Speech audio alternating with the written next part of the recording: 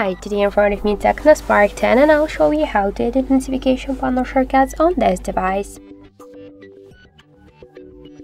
So open first the control panel and here you'll see all of the options. If you want to add some options here or remove some of them or just to change the positions of the icons, we should tap to these three dots